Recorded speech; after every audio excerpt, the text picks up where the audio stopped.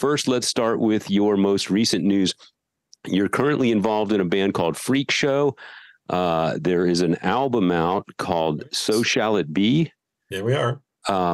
Now, to be clear, you're not on the album. You joined the band after the album was recorded. So let's start with the lineup on the album is Carlos Cavasso, obviously from Quiet Riot, Stet Howland on drums from WASP and Metal Church, Ronnie, I'm going to get his last name wrong, Borchert?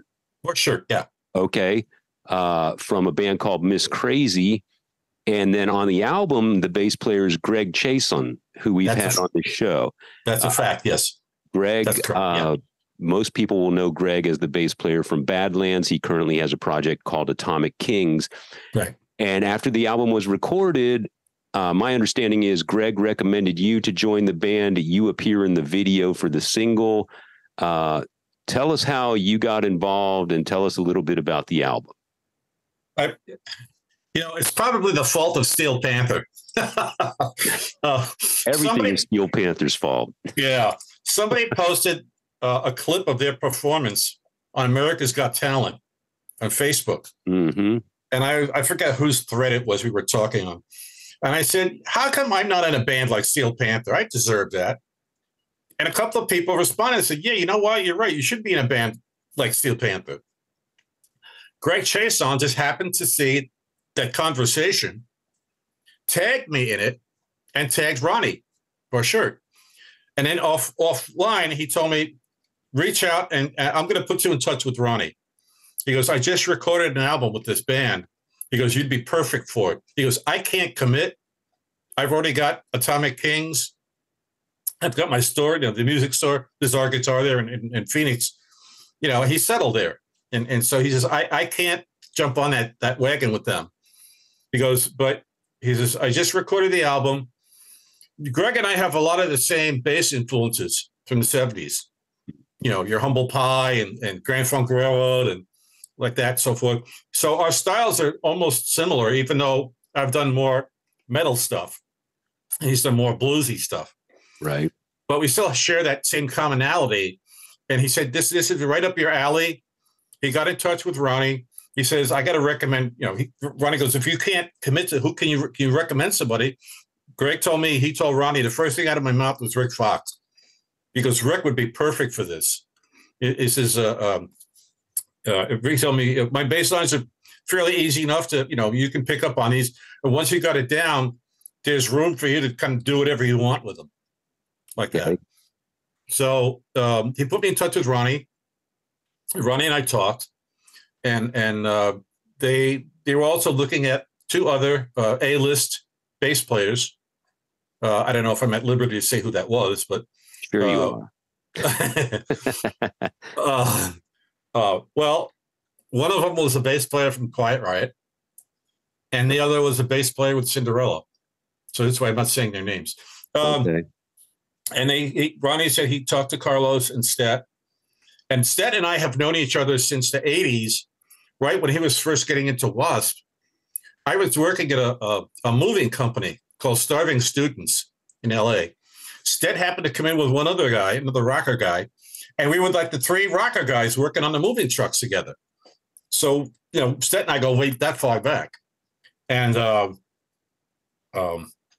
so he mentioned my name. Stet goes, I love Rik. Rik's like a brother. He goes, yeah, definitely. I'd like to have Rik in the band, play with Rik. This is what I'm told. And Carlos, I've worked with Carlos briefly in 84 or 85 when Sin was in the recording studio.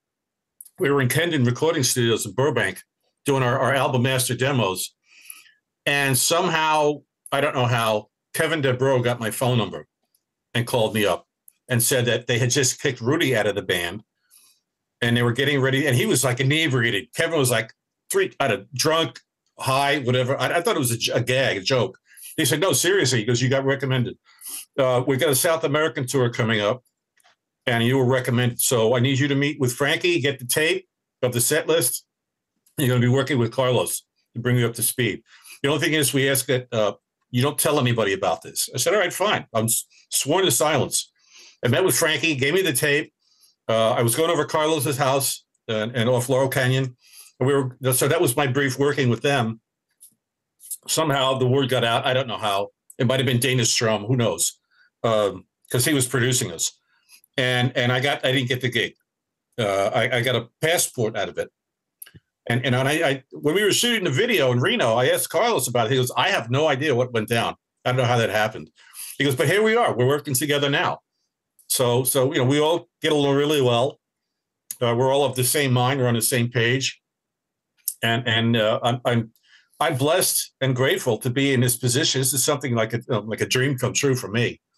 I haven't gotten to that level yet. So this would be awesome. Like I said, a blessing for me.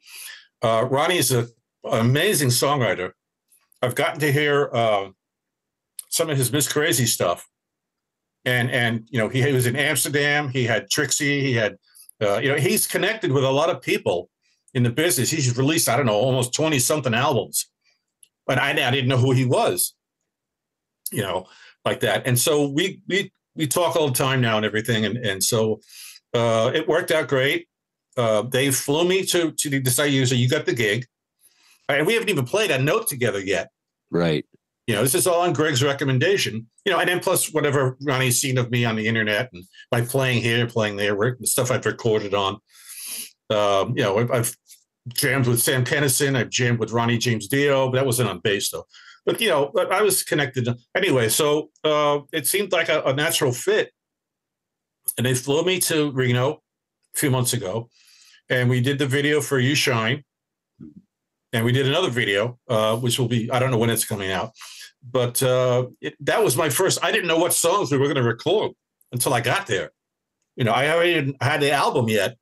Ronnie was playing me stuff in the car. We were driving back and forth to the studio. So when they had it, they were running it through the house sound system. So I plugged in the amp and I was just learning the song on the spot like that. Because I got to know where I was going to put my hands on the neck, like that. So I just learned You Shine right before we recorded it. Yeah, so that was my question. So they obviously were interested in you and they reached out to you and made you an offer, but at what point did you hear the music and decide the music was a good fit for you? The only song I had heard that they had on YouTube was Loving You, Loving Me. Mm-hmm. And so that kind of gave me an idea of what the style was. But then when I got to Reno and we were driving from the airport to the studio or to take a dinner break, Ronnie was playing the stuff on a CD in his car, running it past us. And then I start to hear a little bit more of the diversity of the material. And me, because I've been exposed to so much music over my life, I can hear stuff in anybody's song and go, oh, that sounds like this, or that sounds like that. Or like when Greg Chason sent me his Atomic Kink stuff, automatically I said, well, I hear Deep Purple, this song in here. I hear Grand Funk here. I hear this. I hear. And Greg's like, well, we wear our influences on our sleeves. Yeah. And I'm the same way. I always admit I got this idea from here, from there. So, I'm listening to the album. I'm like, okay, so Get It Ready reminds me of, it's right out of the school of Motley Crue Dokken. Mm-hmm. That kind of, I don't know if you've heard the album yet or not. Yeah, I have. Wendy, which is dedicated to Ronnie's wife, Wendy, reminds me of WASP. Yeah. It's just heavy in your face like WASP. You Shine. There is some, I hear 60s psychedelic arrangements in there. Mm-hmm. I hear some Enough's Enough, which would fit that bill. Yeah, and I did an interview not long ago with Chip. I wasn't really that familiar with Enough's Enough. The closest thing that I've heard that sounded like that was Electric Boys, if you remember their album. Yeah. Okay, they had that 60s kind of psychedelic thing in there. And Ronnie's got a signature in his vocal style that I heard recently on some of his Miss Crazy stuff. He's got this haunting wail, this and it raises the hair up on my arms, goes right up my neck. Mm-hmm. And that's what he does it in that. He does it in another couple of songs too. So Shall It Be is a song dedicated to Jesus. So it's like in the vein of Stryper. Right. The message lyrically is about Jesus. It's kind of to me, I hear a 70s Steppenwolf kind of groove in that. And I was a fan of Steppenwolf since 1968. Right? That was my first band I grew up, really into, was Steppenwolf at the age of 13. So I hear that 70s influence in it. Somebody else may hear something